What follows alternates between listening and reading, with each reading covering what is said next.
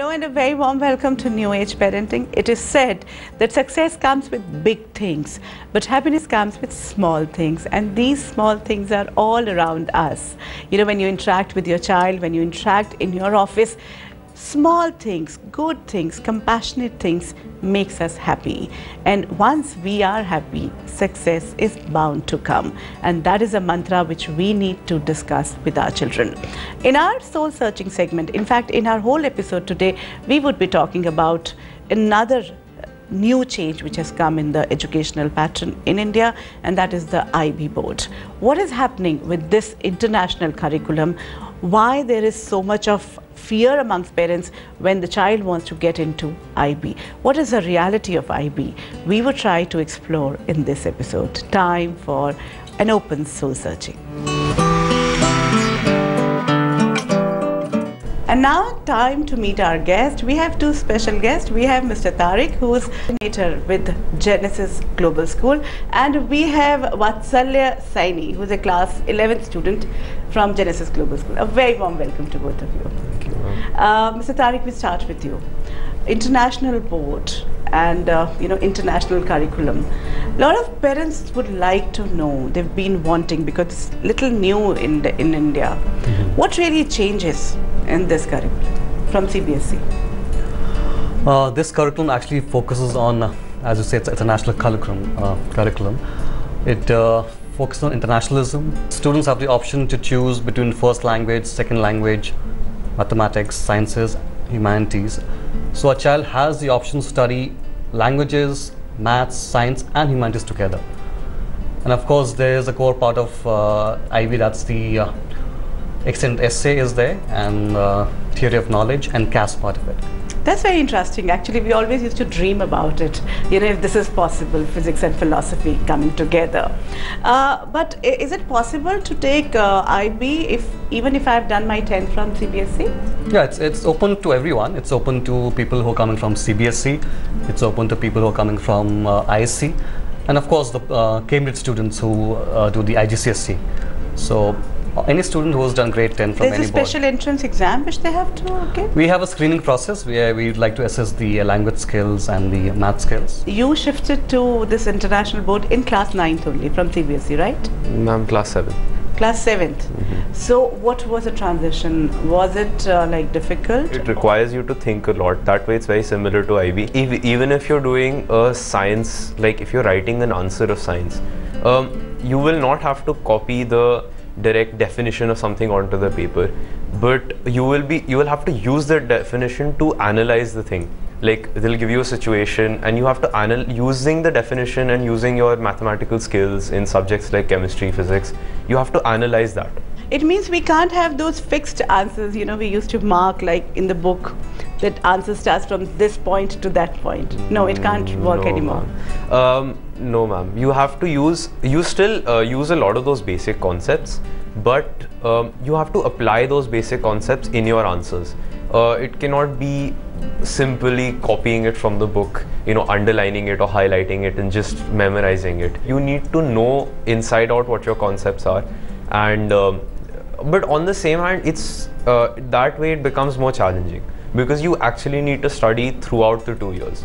You cannot just say that I'll study 1 month before the finals and I'll get amazing marks. Another aspect which is very important, in today's time is the aptitude of the child. Yeah. Till now, parents have not been comfortable with the aptitude test also and the results, because they have not been able to understand what does this mean, about the test when the answers come. So, what kind of children, what kind of aptitude is required to really go into IB? See, IB is open to everyone, and in fact IB is one of the boards which gives the students a chance to probably reach his or her full potential. So we are not looking for any typical kind of kids, but yeah, kids need to think out of the box. There's a subject known as theory of knowledge, which theory of knowledge, which teaches students that to challenge knowledge issues. Okay, how do the students know what they know? They have acquired knowledge from parents, they have acquired knowledge from teachers, but to what extent is that knowledge true? Challenging the beliefs. So we challenge the knowledge beliefs, we try to interconnect all subjects together. So we try to create a world where each subject is interconnected. What kind of combinations they can take? See, again, the biggest challenge, or I think obstacle for Indian students have always been is that, picking and choosing the subjects, because they want to do a lot of things simultaneously. All over the world, I think they want to do. They want to do theatre and they want to do mathematics. They want to do, music, and they want to do maybe astrophysics. So is it possible in this arena? In this curriculum, we have 6 groups. So each student has to choose at least one subject from each group. Oh, 6 subjects at least. So 6 subjects are there. Group 1 is about English language, of course. So we study about English literature and all. Group 2 is about second language, so the student has a chance to choose any international language or the Indian language from a range of languages. Group 3 is about humanities, so they can study about economics, business management, something about information technology. So, and Group 4 is about sciences. So a student has to study a science, a student has to study maths, they have to study, of course, international language, they have to study English language. So they have to study all together. It gives a bigger picture to them, okay, and they're prepared to take on, of course, the world in a better way. Do you think it might make you jack of all and master of none? I fear that sometimes, ma'am. No, but it gives you the freedom also.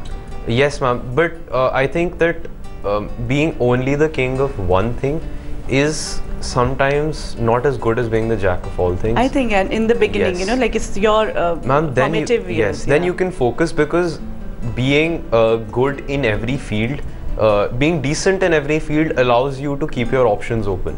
Then you can, you have a kind of a leeway in your life.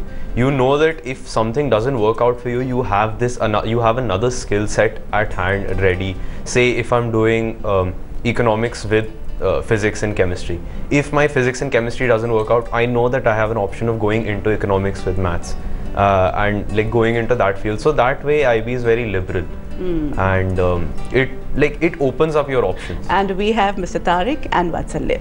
Mr. Tariq, we wanted to know more about, of course, it can give you freedom, it can make you feel that, oh my God, sky's the limit, you can try anything, but then this fear, and in Indian scenario, where the moment the child passes class 12th, and not only the parents, the whole world around them starts talking about which profession, so after 12th, actually, because we feel that undergraduation gives you the answer to your profession, which is changing, but not much. IB, after doing IB, I'm saying doing your 12th from IB board, what are the options for the child? Depends on the option, that's subject combination that the students do take. Some students do opt for physics, chemistry and maths at higher level. We have different levels actually. Out of 6 groups, we have to choose 3 subjects at the higher level. That means they study in depth of those subjects, and we study 3 subjects at probably a lower level or a standard level. So it depends on the subject combination. A student who is more interested towards engineering will of course take physics, chemistry and maths as higher level. A student who is more interested towards business and economics, of course, will take business, economics. But of course, he will have to study one of the sciences. But the option is there with him. So it's a well accepted curriculum around the world. India, of course, it's catching up as of now. It's being accepted by all universities in India. So based on the predicted grades that we do give in the month of January, the colleges do accept, give admissions, because the results come out a bit late. The results of the IB come out in July. By that time, most colleges do finish up the admission formalities. But yeah, it's well accepted everywhere. It gives the leverage to the student to... Yeah, because that's the fear of the parents, that is, they will not get admission at least in Delhi University or in Indian universities. So how far it's true? No, as of now, I think it's well accepted all over India. And of course, there's a talk between Delhi University and a group of schools that will make the admission process a bit more simpler. But yeah, students are getting into Bombay universities, they are getting into Bangalore, down south, and of course in Calcutta now. Saleh, what has you been part of IB now for last 2 months? So what's different there? Ma'am, first of all, it's as I said, it's a very liberal board, and it allows you to do things that it takes up a lot of your time. That I must add before. But you have a lot of time. Ma'am, yes, but it makes you work really hard. There's a lot of paperwork, and even the amount of hours that you have to give in to things like service, creativity, activities, your sports, and apart from that, mainly your studies also. It's quite like some of the things, for example, in physics that are being taught are not even taught in the second year of undergraduate students in India, and it's quite a lot. It requires a high order thinking. Very high order thinking in IB is required in almost every subject. Like TOK, for example, theory of knowledge, is there in every subject, and you have like simple things you question, you start questioning them, and theory of knowledge makes you do that. It's a lot of hard work, I must say. It's a lot of hard work, but it's fun. You don't mind doing that hard work. But if you have an aptitude towards that, like aptitude towards learning, of course, is very important. One of the most important things in IB is to be open-minded. You need to be open-minded, and you need to be a thinker. We need to allow our minds to flow and our thoughts to flow, so that we can think of different things, not the conventional things that are being taught every day, or even the things that are being taught every day, we start questioning them. So to an extent, IB requires you to be a dialectic being. One last thing I would like to ask, which is again a big fear of parents, is that how expensive the IB courses are, IB curriculum, if the child opts for it, and after that, the options which the child has to opt, because if they have to go out of India, again the expense. This is a big, even if we've reached a stage where we can, we have that much of money, but still that fear of expense on education is very much there in IB is of course an expensive curriculum to start with, but when you talk about undergraduate education abroad or India, of course, if you plan to go abroad, the expenses will be a bit more. But yeah, if the students are planning to stay back in India, I'm sure the expenses are at par as any other board student. But yeah, IB as a curriculum is a bit more expensive than national curriculum. Yeah, but then again, yeah. Ma'am, like it might be expensive, but it's worth it. That's something that's we need to. So, it actually prepares you for university, and it's the misfortune of our generation, this generation that I am, is that we've been born into a world of many preachers but few practitioners. And IB teaches you to be a practitioner and not only a preacher. Yeah, so that is thinker. Yes, that is something that is one of the main motives of IB. Yes, and we have been focusing, we've been trying through these series that how to create that thinker within. Because we've stopped thinking, we are in that automated mode.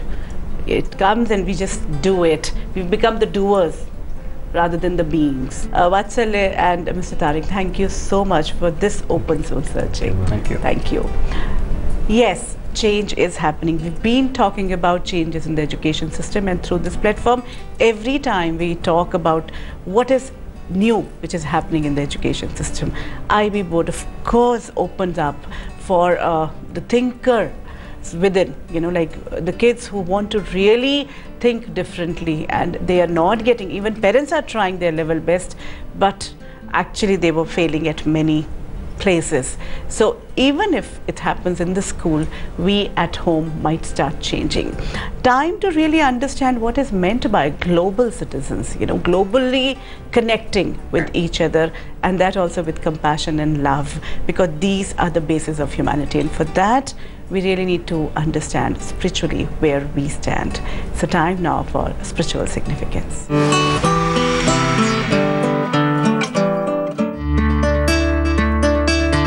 All over the world, there is a feeling of oneness and togetherness.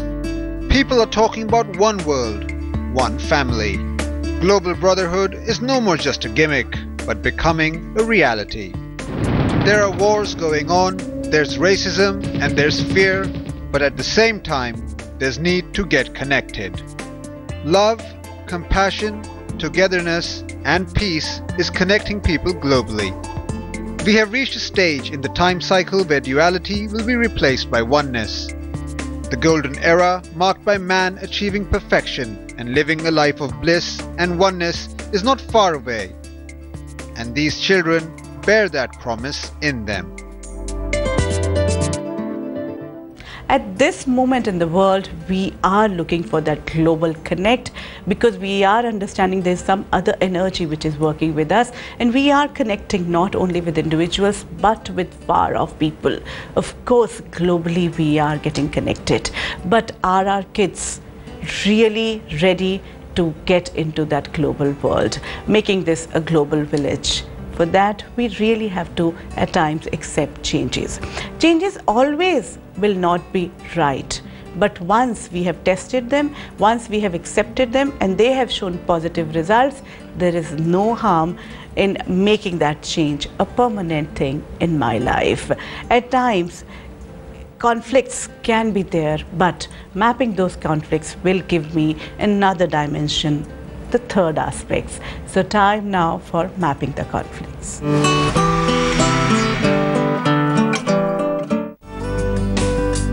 A child's view. We like to know and also want to question existing notions, but it does not mean we don't respect elders. Parents' view. Questioning is good, but few things are beyond questioning and we don't have to give explanations to our children. Solution. Inquisitiveness and respect can coexist. Explaining doesn't mean we're giving in, and this will set an example for the child. Child's view. Gathering global knowledge makes us more confident and gives us more options. Parents' view. In the pursuit of Western knowledge, kids completely ignore Indian values and knowledge, which will make them rootless. Solution. We are at a juncture in the world's drama where we can take the best from both the worlds. But it's a delicate balance, which can only be achieved if you're a keen seeker. With this, we come to an end of this episode. But as always, I would like to say it again, this is your platform. Please feel free to give us any suggestion, any thought which you have about parenting. We would love to include that aspect in our show. So till the time we meet again, enjoy parenting.